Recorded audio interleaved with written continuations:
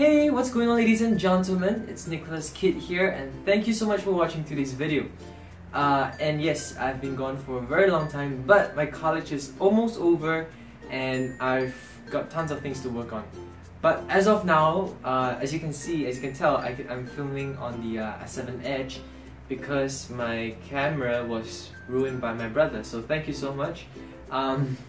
Anyway, good news and bad news. Good news is that Nougat, the beta for Nougat Android 7 is now officially been released for several Android users on the S7 Edge and S7 Flat.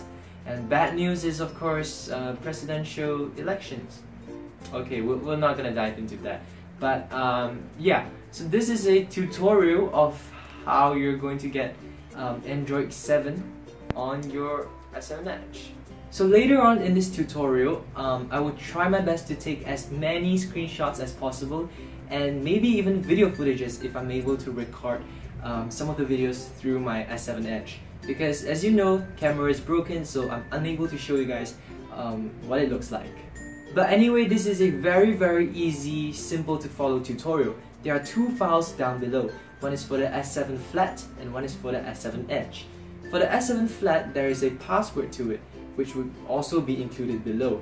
And for the S7 Edge, you don't have to input anything. There are two different download links in the description box below. One is from Google Drive and the other one is from Mega. And their download speeds are pretty fast, so lucky you. Anyway, now we're going to shift over to my laptop and we'll go from there. So here it is. This is my desktop. Sorry if it's messy because college. Yeah, a lot of figures. Anyway, so after downloading the file from the link, this is what you're probably gonna see because it's a zip file. Yeah.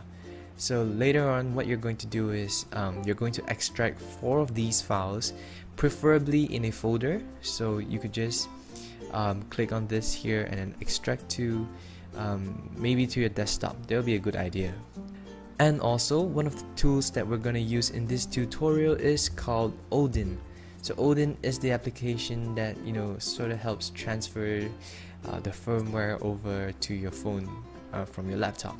So this is what it looks like. I will make sure to include this application down in the description box below. So a few disclaimer before we move on to anything further. What I want to say is make sure you back up all your data that is on your phone because it is going to be wiped, and I am for sure. So, you know, please make sure if you have anything important in your internal storage, make sure you back up before you continue this process. And also another thing I would like to point out is in the options section, make sure to only select auto reboot and f.reset time. And if there are any other options that are being selected, make sure to deselect them. So before we can do anything here, step 1 is to place your phone into bootloader mode. And if you don't already know how to do that, I actually made a video back then. It's a quick and short one. You guys can check it out if you really need help. But one of the most simplest way is to power down your phone first. And the 3 important key points would be your volume down, standby button, and your home button.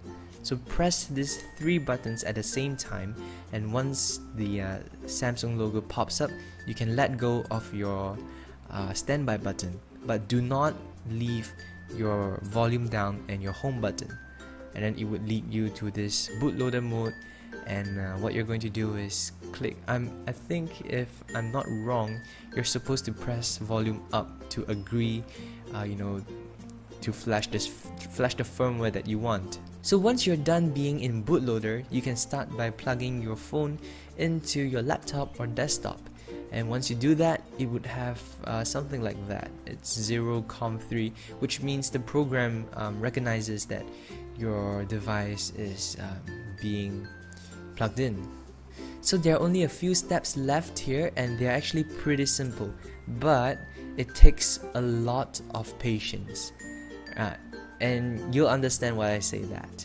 You're going to take 4 of these boxes here, and then each of them stands for something, of course. And so for the first one, BL, make sure you link it to your the folder that you extracted earlier. Mine was new folder 4. Yep, I know that's a bad name, but so BL, as you can see, it's BL here, so definitely match it with BL. So this is where you really have to be patient. As for AP, CP, and even CSC, these files here are really huge, and sometimes loading in may take up to 5 or 10 minutes. And sometimes when you load in the whole program, it might say that it's not responding or whatnot, but just leave your laptop there and let it run by its own. It would definitely work, but it does take time. So I think that would be pretty much it. I won't be going through the whole process because this is pretty self-explanatory.